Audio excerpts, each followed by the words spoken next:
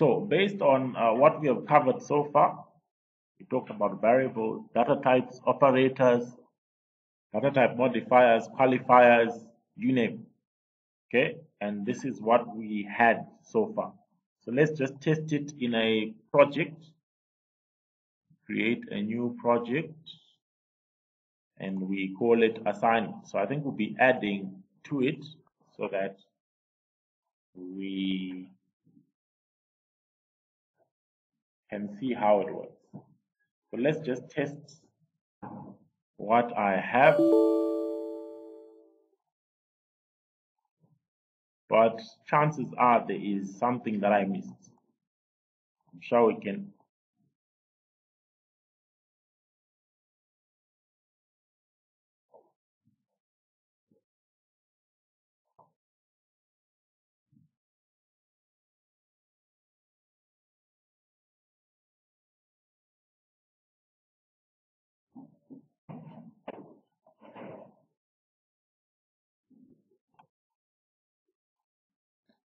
Let's just check if there are any missing elements. I think we should be fine.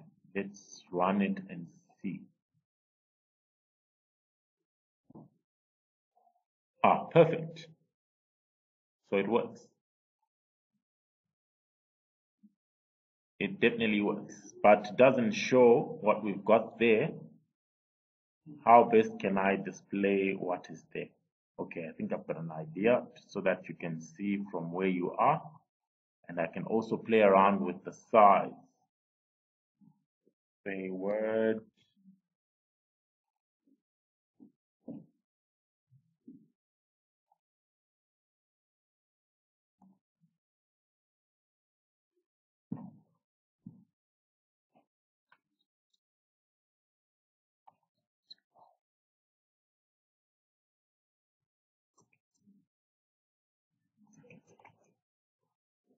Okay, there's also another element that I think I misplaced that I didn't realize that would be key.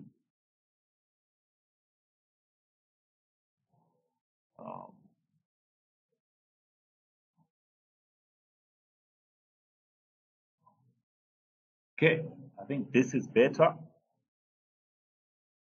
Right, can you see from where you are? Right, so this is what we have done. We created two values, although we didn't show them. We said the product, we want the product of 20 multiplied by 30, which gives us 600. We want to increment the value of x by 1, which we did not do. We still have 20. We wanted to decrement the value of y by 1, which was 30, and we did not do that. So it then means there is something wrong in our code. We wanted to change the value of y by 1 bit.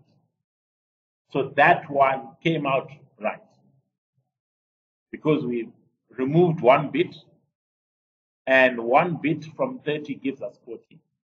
So that we have done. So if it was the value of x, we would have had a problem. So how do we fix that? We simply come here and we change where plus plus is and minus minus is. Although this might give us an error as well, let's just try and do it in our code.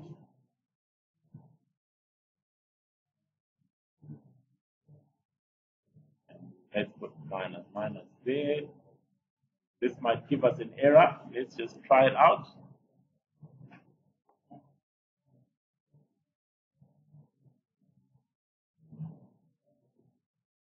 Okay, it actually worked. It actually worked. So this is also another way you can learn, because you are supposed to do your screenshots.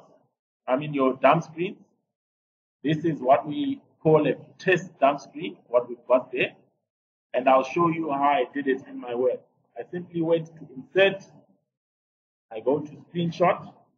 I then select the dump screen. And then it's actually pasted there. So I corrected the code, and this is what we've got. So we are saying our product is 30 multiplied by 20, which gives us 600, so that's now fine. The value of y increment, it was 20, we added 1, so we are fine. The value of y decrement was 30, we subtracted 1, we've got now 29, so it's fine. The value of y by 1 bit, which then meant from 30, we then get to 40. So in other words, we are done. So how will you be assessed? You will just be assessed by actually creating this code and making sure that it runs the way you have been requested to make it run. So because of that, now you have your working code.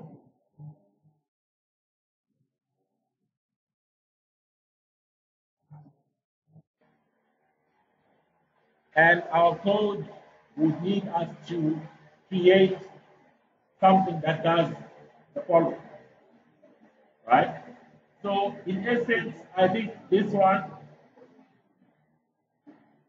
and that one,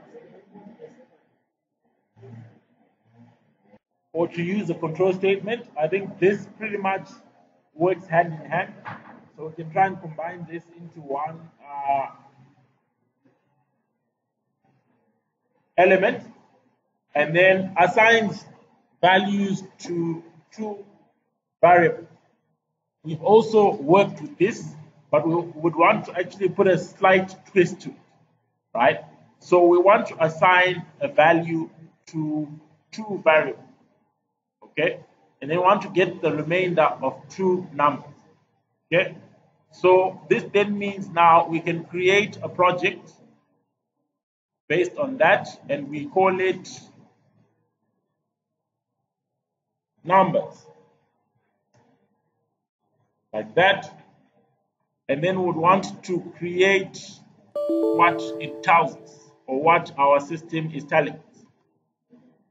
Okay, we want to have variables which can be int j and k. These become our values, and we then want to work with the first section, which is we want to compare two numbers, or to use a control statement. Okay, so we would want to state that j is equal to 10 and k is equal to 12.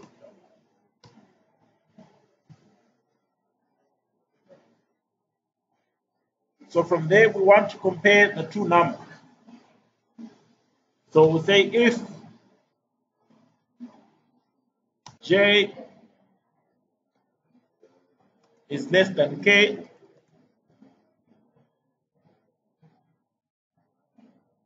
else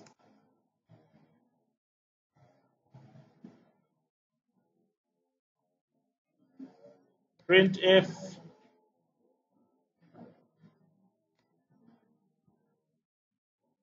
j is less than k. And then we want a printf to state that k is greater than j, like that. So that means we've got our comparison where we are comparing the value of j and the value of k, and our operator is that one.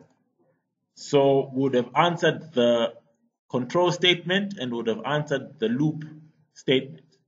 So this then becomes compares two numbers and uses a control.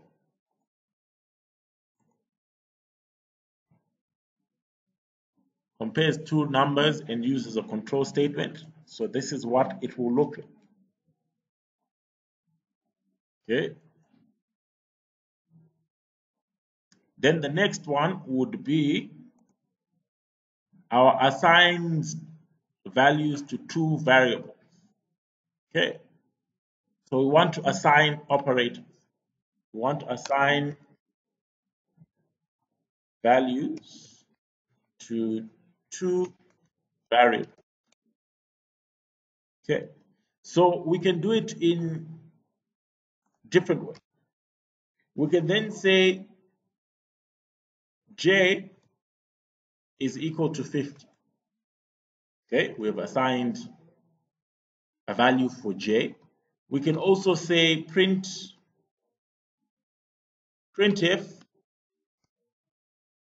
so that we tell the user what we want to do, and we say enter new value, like that. So we have a scanf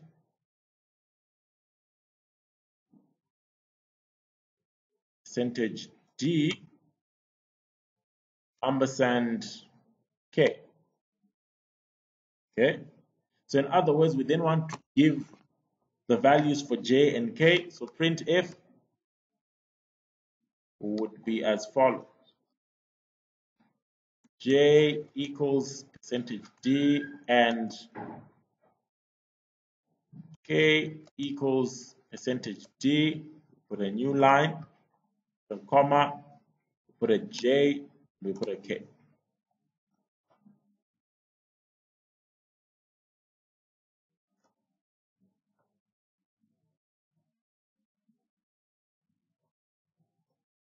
Okay. So in this particular case, we would have done something, but what would have done might not be adequate enough to answer our question. So our question should be to assign two values. So scanf definitely assigns, but it's not an operator. So we would actually need to have our operator working in our assignment. Although if you do it this way, you'll still be able to get the desired result. So let's actually just run this code so that we see what it does. So the first part of the code was from line 6 up to line 15. The second part of the code was from line 16 up to line 20. Okay, let's just run it and see if it's got what we're doing. So we're saying j is less than k. We enter a new value with 96, and we've assigned j to be 50 and k to be 96. So we are good to go. We're definitely good to go. Maybe let's do what we did previously so that we see the output. I know from the back it's a bit difficult to view. So screenshot. So that is our output. So j is less than k, and the new value is 96. So j is 50 and k is 96.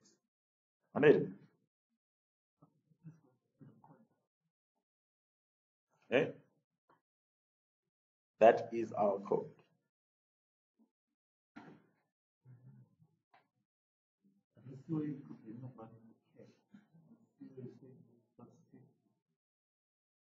Yes, I put the new value for k in line 19. But that's what I was actually explaining and saying. With me doing that, I've not actually addressed the assignment aspect of it. So if you do it the same way that you've got at line 19, you'd have assigned it, but we wanted you to work with operators. Although you can also argue that it's an operator because the moment you put ampersand k, you're also assigning it to the value of k, so it could work as an assignment operator as well. Okay, let's get to the last bit, which is get the remainder of the two numbers, and then we can call it a day. I know you guys are tired from the way we have been having our lessons. I'll try and do another recording that I'll give to you so that you work with during the last few items that you need to do for this course. So we want to get the remainder of two numbers. That's the last one. Maybe this one I can ask you to help me out. How do we get the remainder of 2 numbers?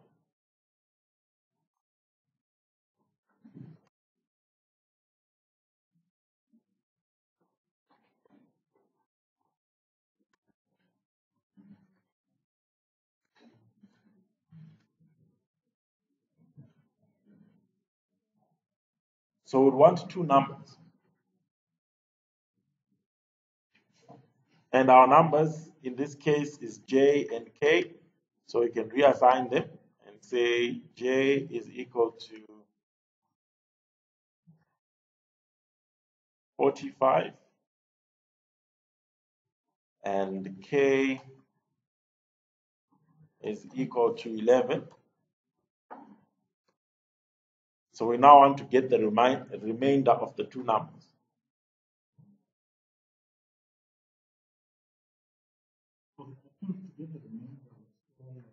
If, for instance, you want to get the remainder of J and K, we'll say J extends K. That will give us the remainder. All right. So we can put it as follows: print F.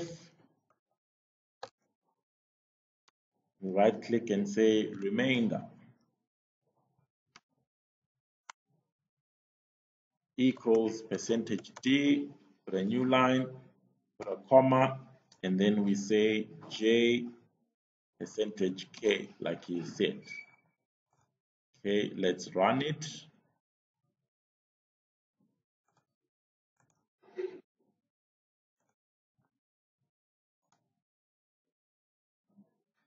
Value 34.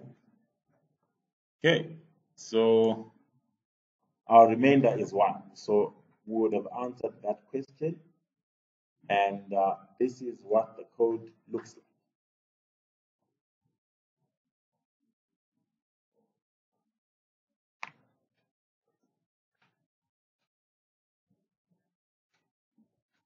Are there any questions?